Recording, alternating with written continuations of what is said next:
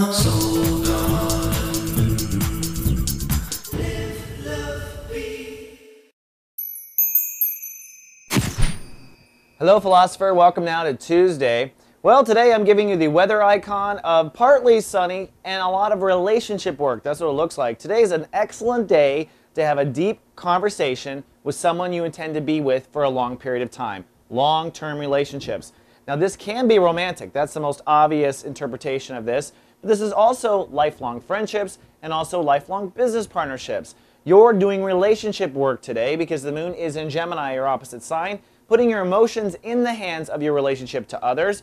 But what's also compelling is with the moon in Gemini, it's trining Neptune today in your house of communication and thinking, which means these conversations with people will kind of reveal some intuitive revelations or epiphanies or information you need to help you with your bigger goal, which is freeing you from your inner subconscious demons. That is where the 5 planets in Scorpio are working on you the most. Now today the universe is actually ruled by Venus, so you're going to find that the universe offers a lot of creative options for how to approach yourself or how to handle specific situations deep in your psyche. And I've also been talking to Sagittarians, and they're having a hard time really getting to the brunt of the issue.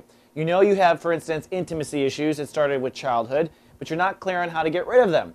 That's because you need to be a bit more like your opposite sign. That is the lesson of Scorpio.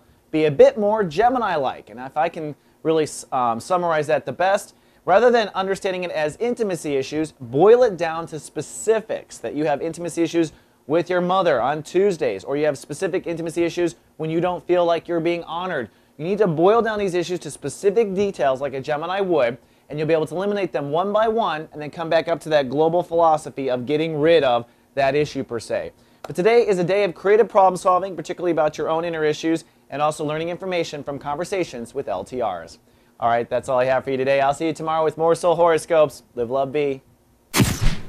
Soul.